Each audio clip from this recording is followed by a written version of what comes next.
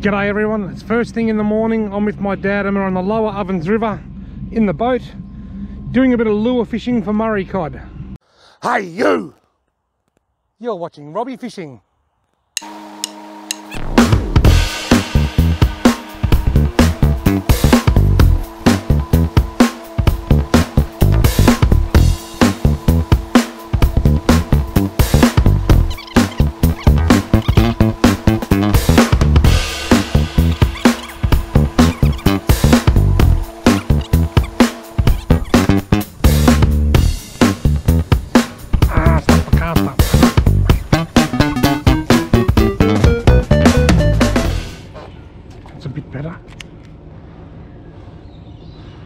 Got to be a hungry fish sitting under all that crap.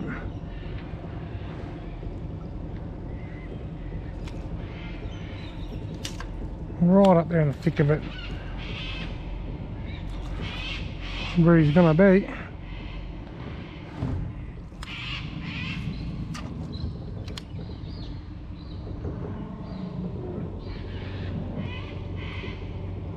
Wondering what that was, then I just looked around at the corner of my eye, so I was, oh, that was a touch.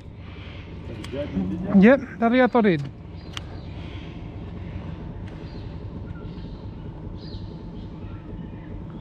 Can we just motor back up there a bit?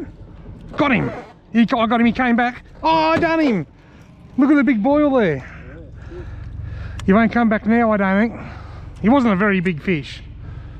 I don't think he was a legal fish. Right, here's a lure I haven't used for a while. A Wilson Slickback. A pink and purple one. You can't get these anymore. Be fish on shortly. Look at that. Check it out.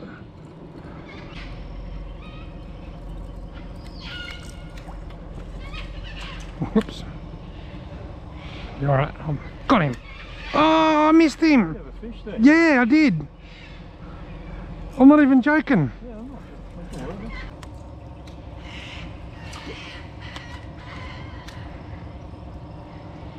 Got him. Got him. Not going to lose this one. Oh, yes I am. That's 3 I've lost. That's 3 fish I've lost. Gotta be joking. The big pink Wilson Slickback, the full size one. Oh, look at that corner in there.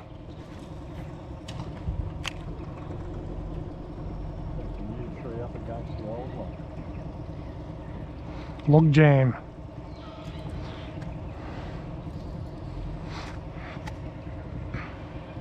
Must be pretty deep here, is it? Is it deep here? Beautiful. I reckon that'd make it 9 or 10 feet. I reckon it's about 3-4 feet higher than normal.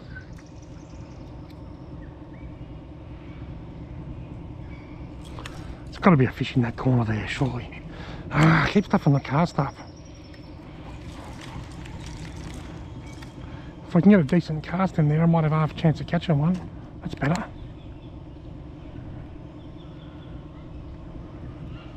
Can you just motor forward just a little bit? Just want to have another couple of casts at that spot.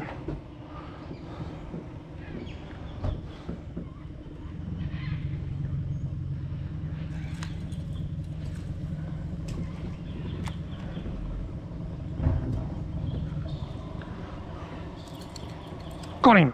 Told you there'd be one in there. Is that a yellowbelly? That's a thumping yellowbelly. That's going straight to the esky. The old Wilson Slickback has struck.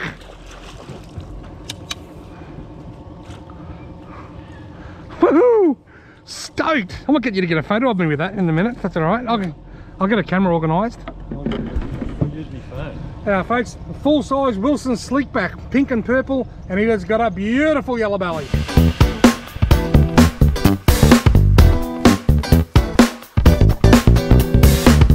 Now Dad's taken care of the yellow belly because we had a bit of a mishap.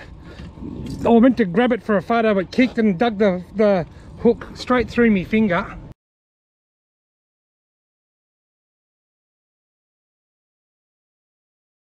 And washing it in river water probably isn't ideal. That's all right. I've said it before on my channel and I'll say it again.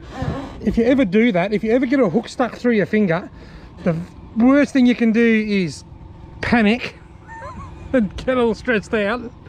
The best thing you can do, I crimped the barb and then I just reversed it back through.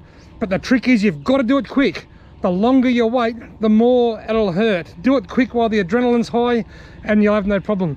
Now, as soon as I can stop that from fishing, from bleeding, I'll be able to go fishing again. Let's deal with this yellowbelly. If I was chasing yellowbelly, I wouldn't be using this lure. You're on. Good fish? Yeah. Oh, I spin him sideways. Just the nulls can stay on for a while. It'd only be a legal fish. Trout cod, isn't it? It's a hybrid, I think. Isn't that him? Oh, lovely fish. Beautiful.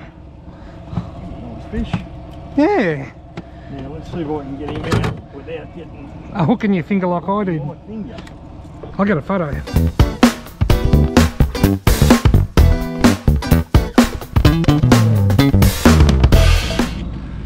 There you go, folks. Dad's just caught this lovely 59cm Murray cod. Is it a Murray cod or is it a trout cod? Well, it's neither. I reckon it's a hybrid. They have been known to crossbreed and hybridize, and I believe that the hybrids like that are sterile and they can't reproduce. That's nature's way of protecting the gene pool for both the trout cod and the Murray cod. But either way, Dad's got a 59cm cod and he's stoked. I saw your rod. I wasn't filming, but I was looking straight at your rod when you hit that then. This is a bit of fish. Got you under a snag, has he? I think he has, but he's a good fish. Snagged me. I was looking at your rod when that hit then. Lose everything here. He might swim out front of the snag. He's out. Bit of weight in him. Oh, nice cod. Nice cod, this one. Ah, there you go, the Knowles native. My favourite lure now. After bagging it out for the last hour because it's not catching any fish, you've just caught 2 in a row. I was looking at, I wasn't filming, but I was looking straight at your rod tip when he hit that then. Do you want to hold it up when you get a second? Just hold it up. Beautiful, lovely Murray cod of around about 45cm. Righto. Okay. Gone.